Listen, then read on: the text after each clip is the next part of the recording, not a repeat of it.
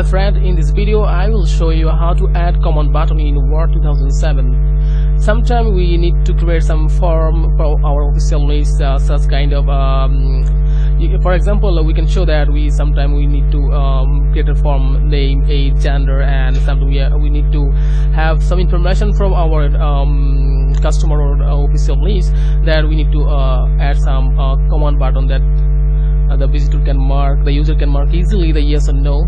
So it's called command button. So how we can add these on Word 2007? Let me show that.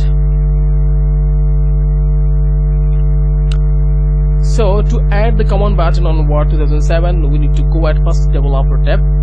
To see how to add developer tab on Ribbon, see my other video. The link has been given below. Here you will find the legacy tools. Here we will find the command button, so we can easily add the command button here. And when we need to mark the design mode, then when you double click here, you will get the all editing option, and we can change the caption now.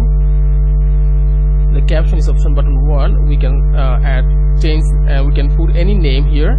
You can see yes, and if we want, we can change the color, and I like to give the black, and we can change the font. Any font we can add there. So you can customize the font, color, everything you want, everything you will find here. So need to see what happened. Yes, we just add yes button, then we need to add another here. You can resize it. You can add another button for no. Okay, double click on it and change the caption.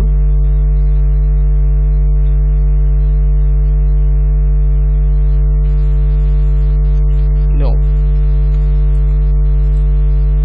Yes. Now unmark the design mode, so you can use it. Yes, no, yes. Hope this video will help you to add command button on Word 2007. Thanks for watching. Bye bye.